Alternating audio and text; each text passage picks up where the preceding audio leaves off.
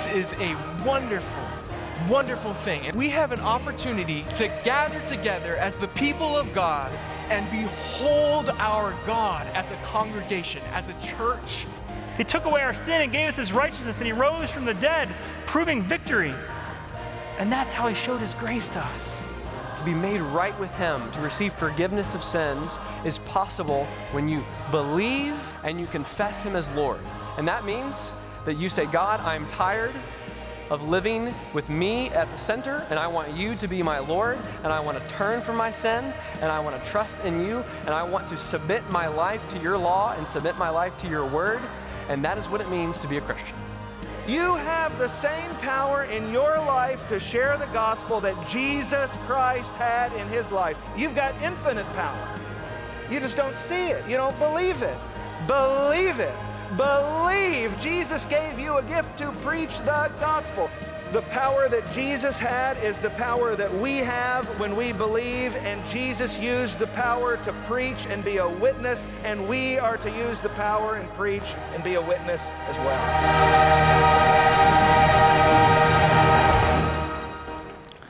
Well, good morning. Thank you. Go ahead and open your Bibles to Psalm 2, the book of Psalms, chapter 2. It's a real delight to have the kids help the adults lead us in worship this morning.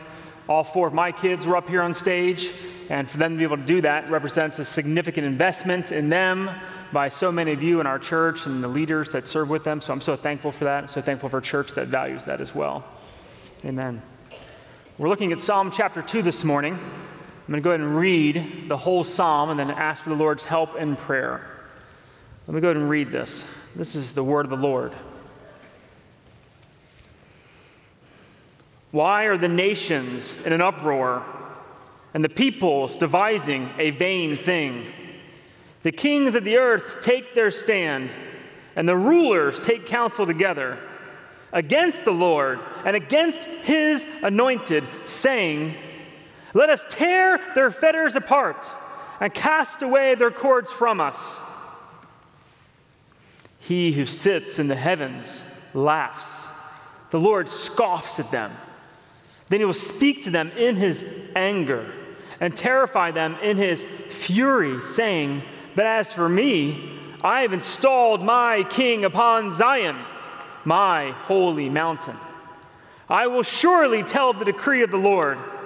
He said to me, you are my son. Today I have begotten you. Ask of me, and I will surely give the nations as your inheritance, and the very ends of the earth is your possession. You shall break them with a rod of iron. You shall shatter them like earthenware. Now therefore, O kings, show discernment. Take warning, O judges of the earth. Worship the Lord with reverence and rejoice with trembling. Kiss the Son, that he not become angry and you perish in the way, for his wrath may soon be kindled. How blessed are all who take refuge in him. Let's pray.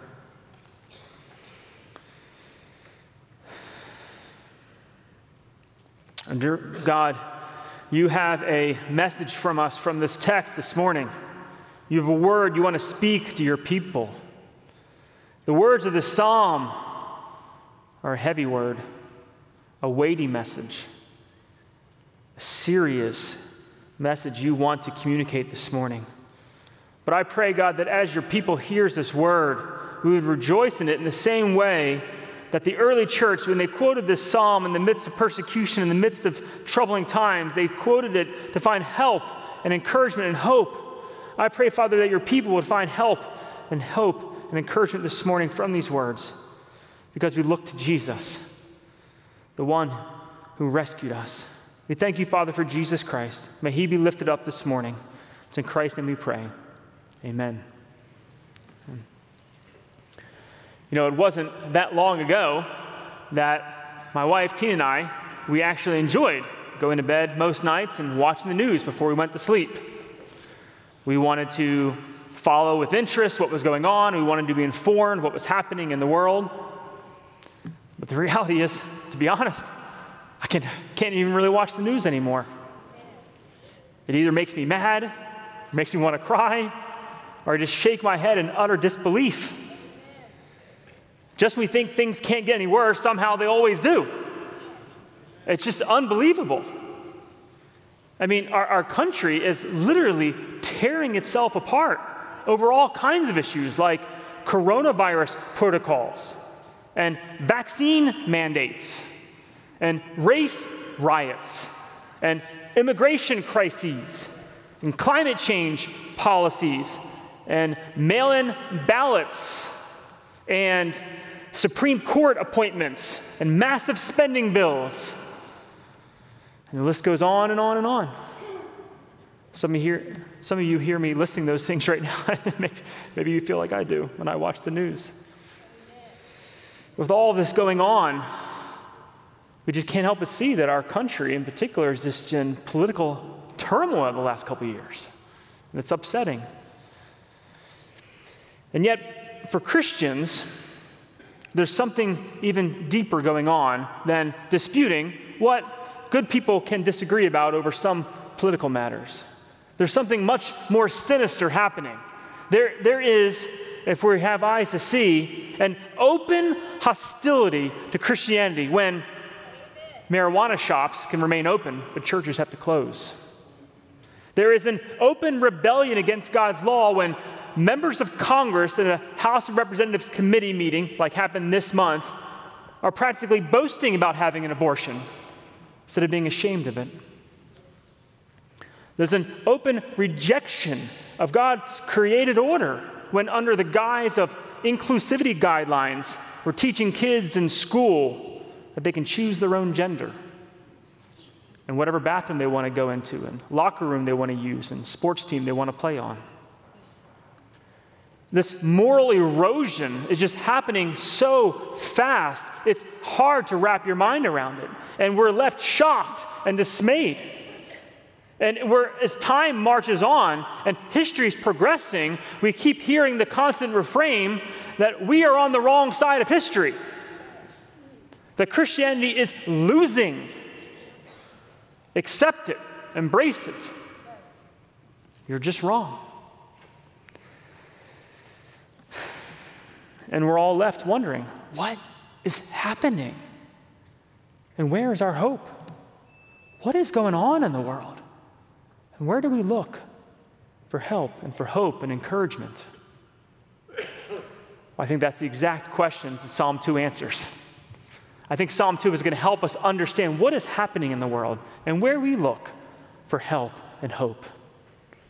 Psalm 2, as I just read, is 12 verses long, and it breaks up neatly into 4 stanzas of 3 verses each. We're going to look at each one of those stanzas. Look at the first 3 again.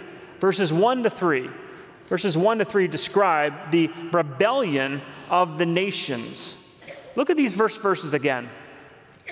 It says, "Why are the nations in an uproar, and the peoples devising a vain thing? And the rulers take counsel together against the Lord and against his anointed." What these verses are describing is that the nations are in a complete rebellion against God. There is an insurrection taking place against God and against his anointed. The nations, some translations say, are raging against God. And it's not an uncoordinated rebellion. No, look what it says. It says they are devising. They're taking counsel together. They are plotting against God. And this is not some localized rebellion. It's not like just one nation or a couple nations. No, look at the plurals. It says the nations, the peoples, the kings, the rulers. This is all the nations of the world, all of them, without exception, including our own, the United States of America. We might have been lulled to think otherwise, but this country, like every other nation, until Jesus returns, is shaking its fist at God in defiance. And what are they rebelling against? Look at verse 3. "Let us tear their fetters apart," they cry, "and cast away their cords from us. The nations in their fits of rage are saying that God's moral law is like chains that they don't want anymore. They're cords, they're fetters, they just want to rip off of them. Unbelievers hate God's moral law. They don't want to obey them. They're not neutral to God's law. They don't want to live under them. They don't want anyone to tell them how many genders there are. They don't want anyone to tell them who they can or cannot sleep with. They don't want anyone to tell them that they can't murder their own babies if they want to. They reject their Creator and everything He commands of them. The nations are in rebellion against God and against His anointed and against everyone else who sides with Him. And Christians, when we read these words, there's a message for us here. The early church quoted these exact words, but they weren't discouraged by them, they were encouraged by them. Because when they read them, I think the reason why so many Christians are just undone about all this is because we're somehow surprised or shocked that unbelievers are acting like unbelievers. We live in a world, we live in a country, we live around people all around us who hate God. And they are in open rebellion against God. And they want to cast off every vestige of His rule. They don't want God's people saying God's word to tell them what to do. This time between Christ's first coming and His second coming, we are sometimes confused. This is not a time of ease. This is not a time of safety. This is not a time of security. This time between Christ's first and second coming is a time of tribulation. It's a time of persecution. It's a time of the nations raging and in open rebellion against God. That is what is happening. That's what's going on around us. And it was told thousands of years ago, this is what would happen. So we should not be surprised.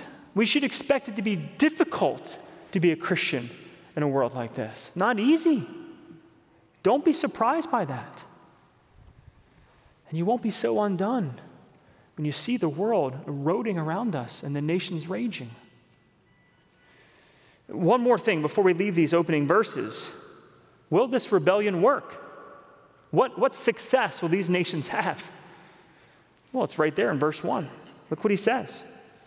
Why are the nations in an uproar and the peoples devising look at that word, a vain thing? It's vanity. It's utter foolishness. It is not going to work. It might seem like they're winning right now, but not ultimately. The rebellion's going to fail. And the reason their rebellion is not going to work is because of who they're rebelling against. And that leads us to the next 3 verses. Verses 4 to 6 is the rebuke of the Lord. Just look how it starts. Look at this first line. Verse 4. He who sits in the heavens. Now, he could have just said God. He could have said God, but no. He says, he who sits in the heavens. And the one sitting in the heavens is not sitting on a lawn chair or a beach chair. He's sitting on His throne. It's a way of describing God's rule, and it's way up in the heavens. What utter foolishness for these nations to shake their puny fist at God who sits enthroned in the heavens. They're rebelling against God, and he has to, in the Tower of Babel, and they're building this giant tower to get to the heavens to defy God. God has to like squint to look down. Wait, what's going on down there? It's so pathetic. He sits in the heavens. They think they're big stuff because they have no idea who they're up against. I was trying to think of a way to describe this, and this is the illustration I could think of. When me and my brothers were younger, we loved having water gun fights, and usually we just had those little squirt guns. But then, one summer, the Super Soakers came out. You remember that for your kids, Super Soakers? And we just had to have them. My brothers and I, we begged my parents, oh, please take us to the store and buy them. So they took us to Toys R Us, and my youngest brother, he got the Super Soaker 25.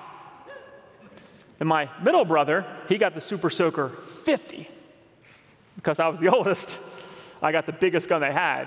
the Super Soaker 100. That's right. So, and then we went home, we filled those guns up, and you know what we started doing?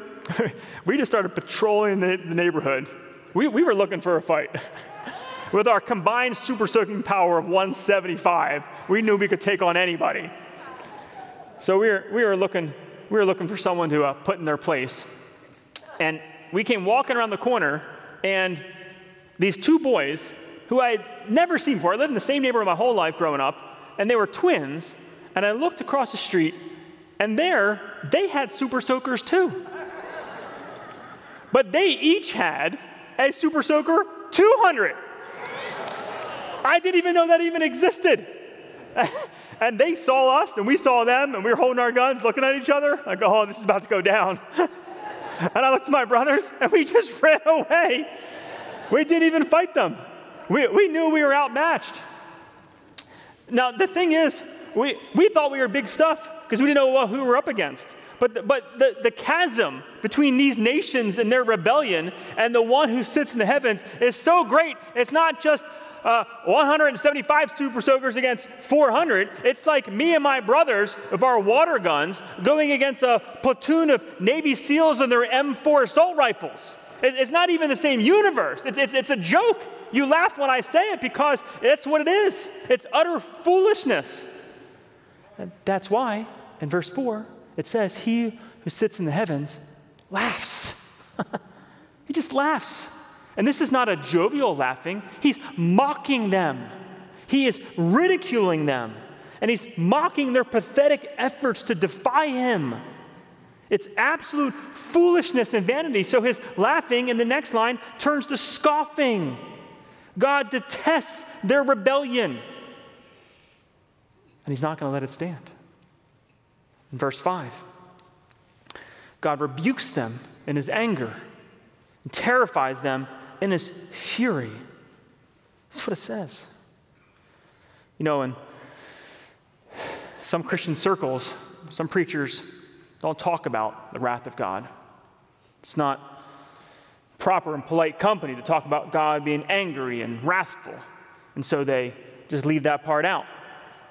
You know, a couple years ago, the PCUSA, a liberal Presbyterian denomination, they were making a new hymnal. And they wanted to include in their hymnal the song, In Christ Alone, a very popular modern hymn that we sing here. But they only wanted to include it if they could change one of the lines.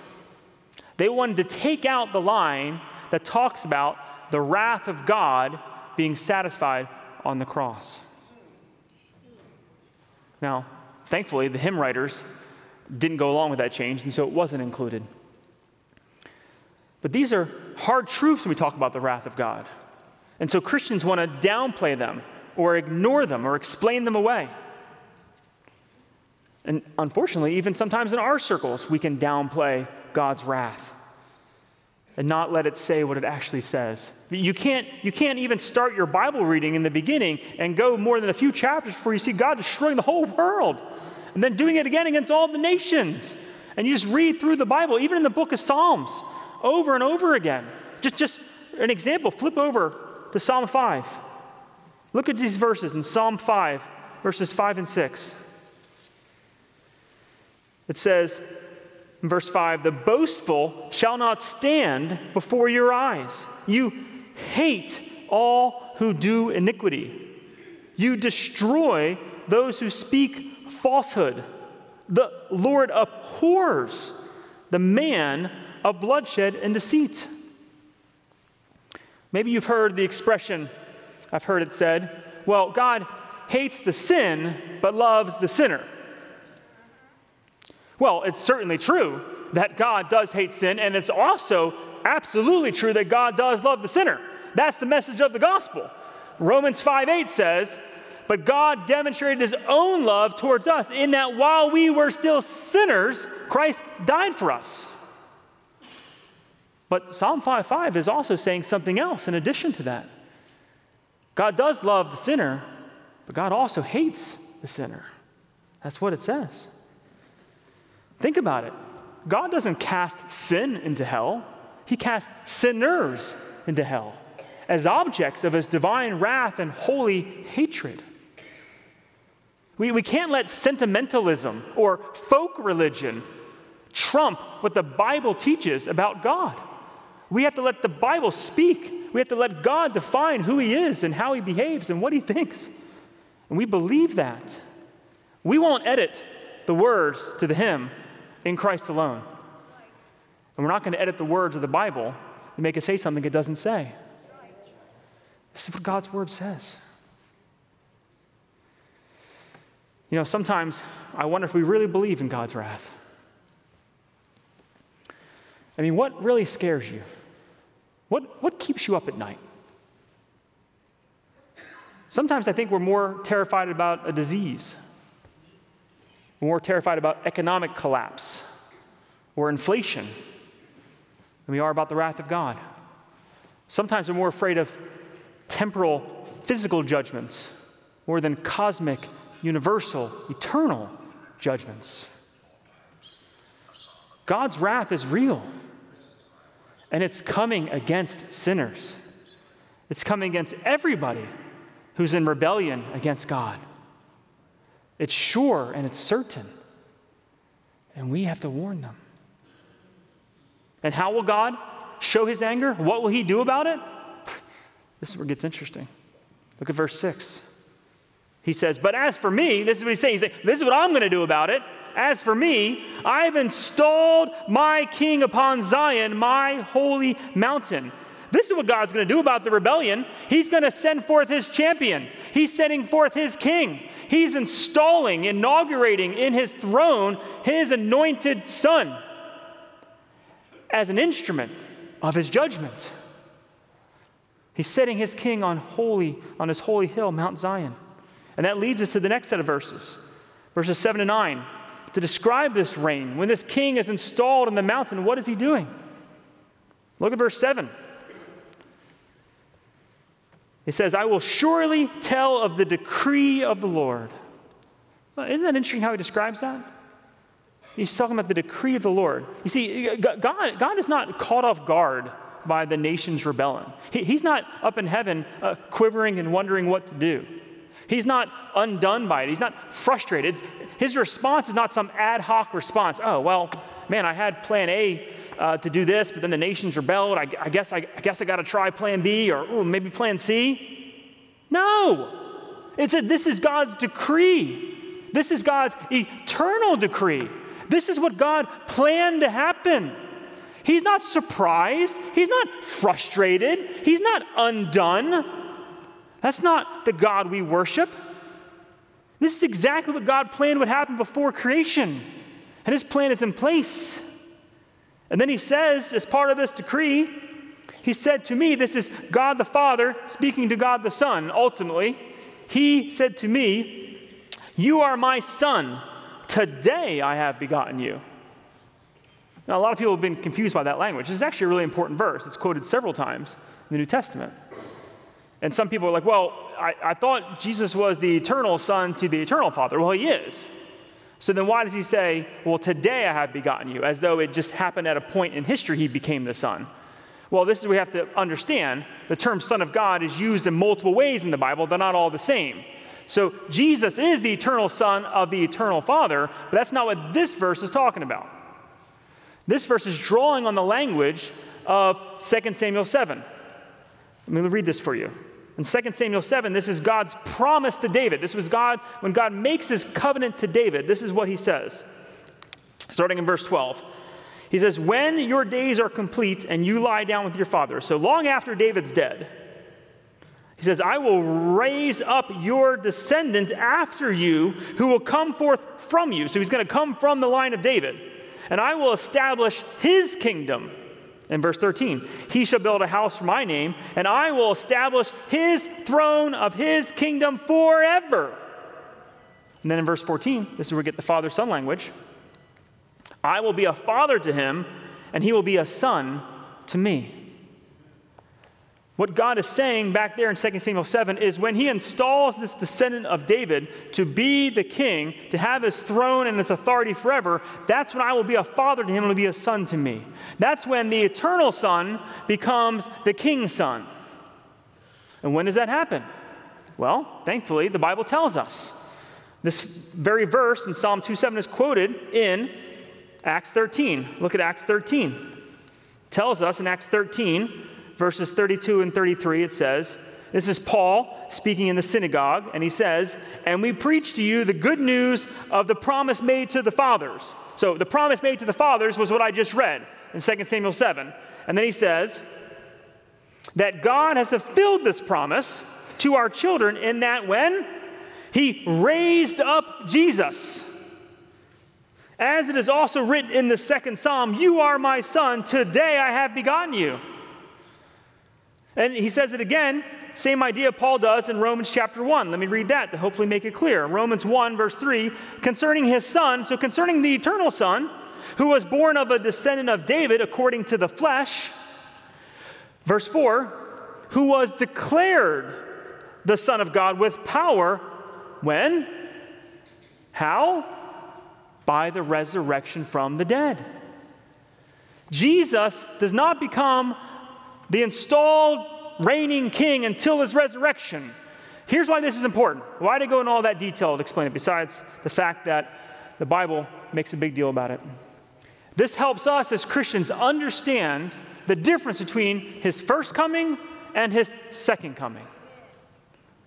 In his first coming, he comes as a gentle lamb.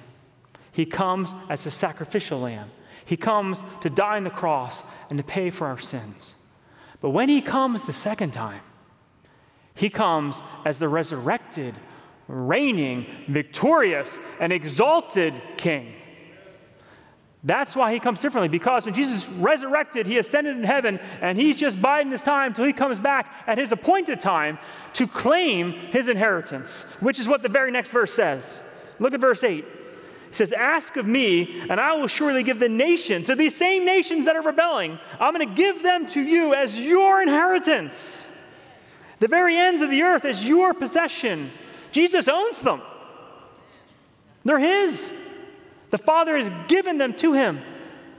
In the resurrection, all authority in heaven and earth has been given to Jesus. And so, when he comes back, he's going to claim his inheritance. He's going to claim his birthright. He's going to take possession of what is his. And how is he going to do that? Look at the next verse. Verse 9. Verse 9, when Jesus comes back, it says, "You shall break them with a rod of iron. You shall shatter them like earthenware." When Jesus comes back, it's not going to be a pretty sight.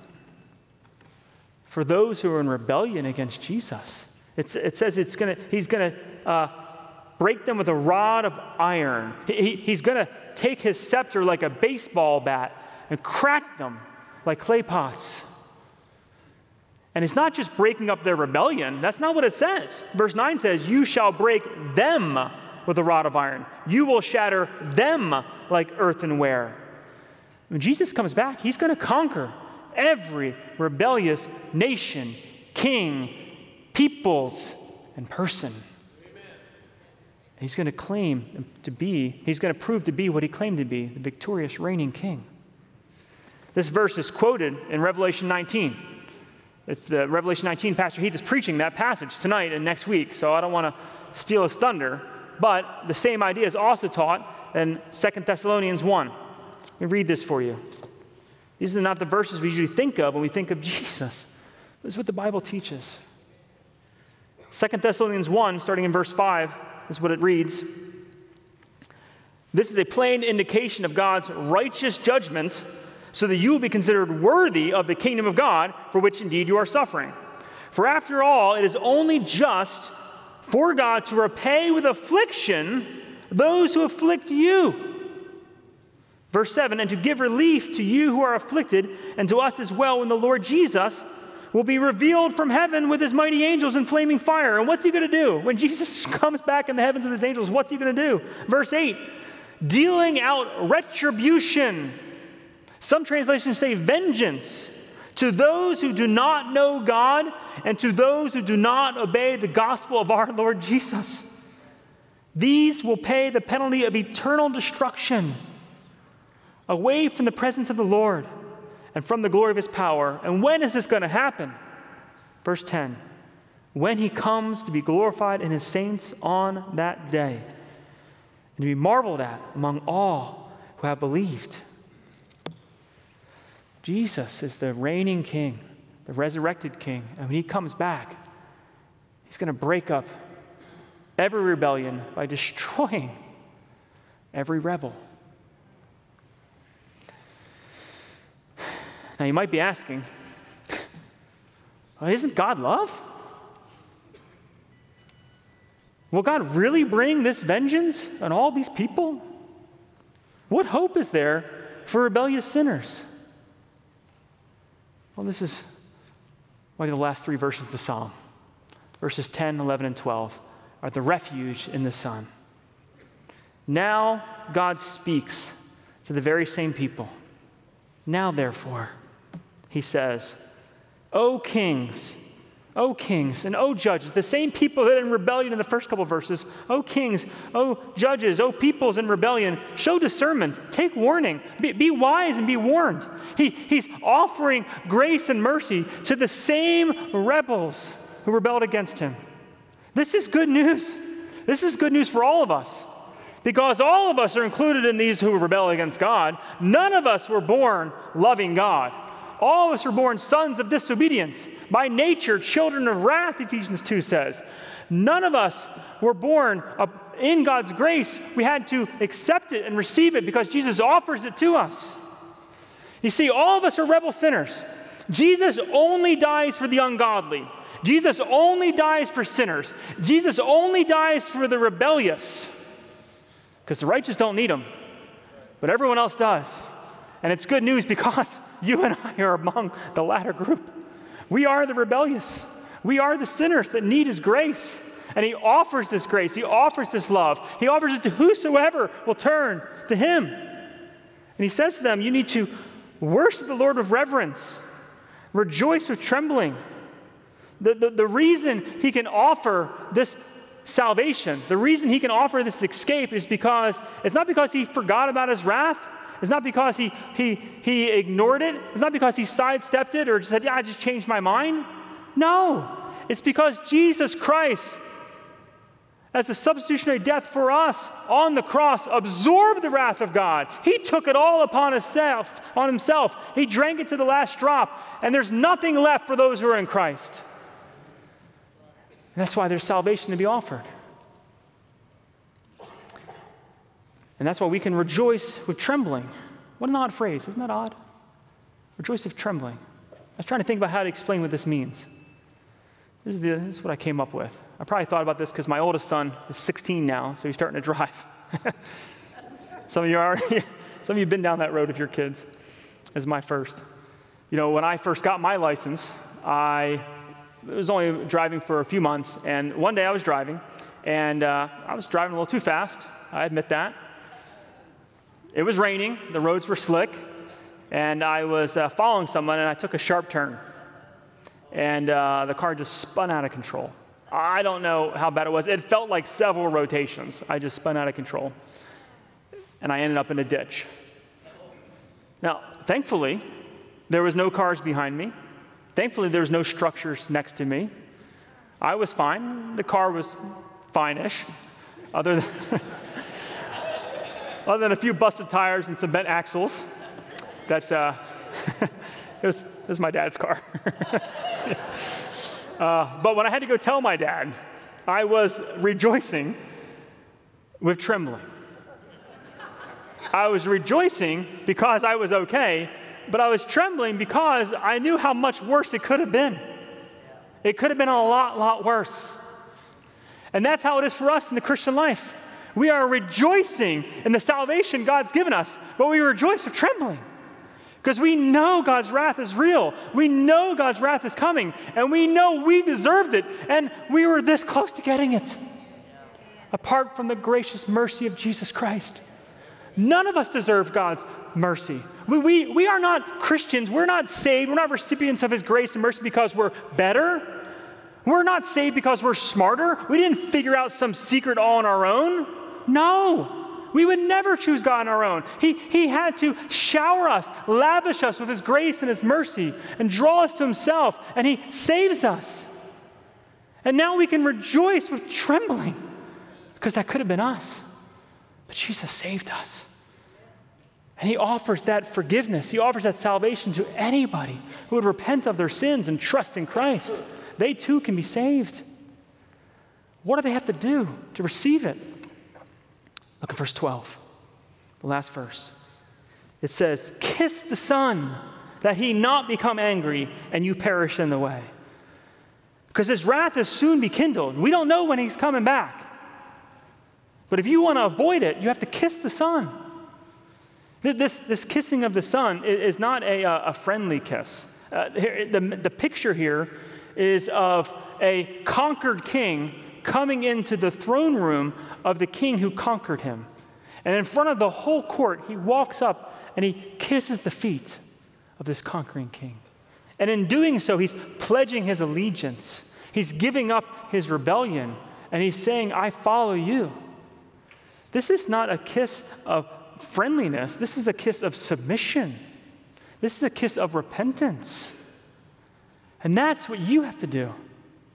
If there's anyone listening here this morning that is still under the wrath of God, that has not yet turned to Christ, dear unbeliever, we're preaching this message for you. You need to turn from your sin. You need to trust in Christ. You need to surrender your life. You need to kiss the Son. You need to receive the salvation that he's offered, because we don't know when Jesus is coming back. His wrath may soon be kindled, and it will fall upon you if you don't turn from your sin and trust in Christ. But you can be saved. You can receive his forgiveness. This is a weighty psalm. This is a heavy message. But it doesn't end in doom and gloom. Look at the very last line.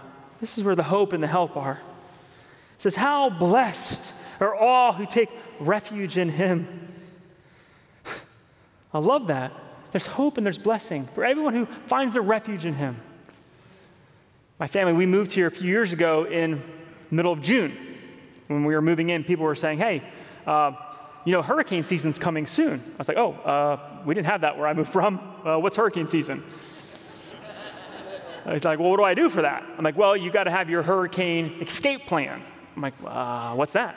Well, if you don't have a place to go to find refuge, what you're going to end up doing is just when the sirens come and the news is announcing you got to evacuate, you just jump in your car of your family and what you got, and you just start driving north or west and hope you can find some place to stay, and you don't get gouged on pricing at some hotel or try to ask them to bunk in.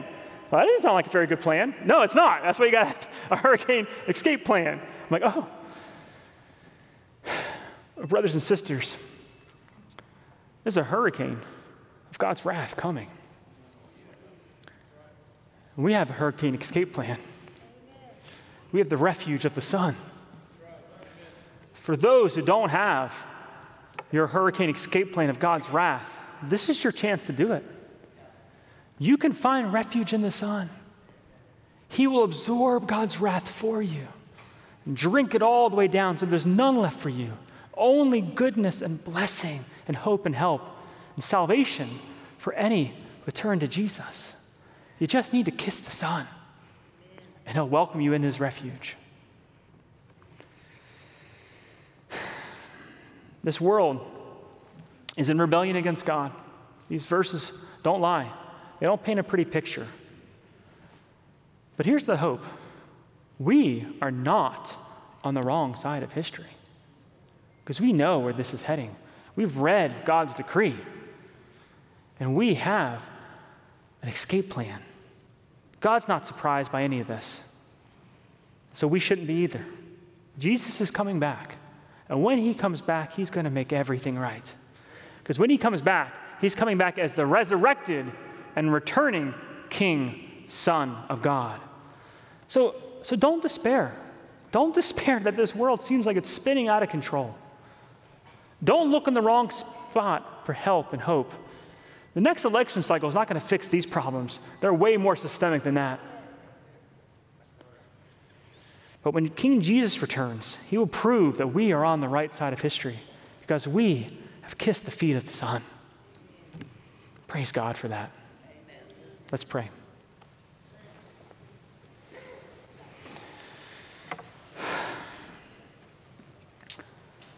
Oh God, we are so thankful for the clarity of your word to prepare us to live in this world, to not be shocked by the raging of the nations around us, and to point us to the right spot for help and hope. We praise you, Father, for King Jesus and what he has done for us on the cross and the resurrection, and we eagerly await that return. Oh, come, Lord, quickly, please, we pray. And I pray, God, for any who have not found refuge in the Son, that you would save them, you would draw them to yourself, you would open their eyes to see that they can find blessing and hope and help and refuge. But trusting in Jesus' death on the cross and resurrection life for them. We thank you, Father, for this message. We thank you, Father, for the hope and encouragement we can have in the midst of these trying times. I pray all this in Jesus' name. Amen. Amen.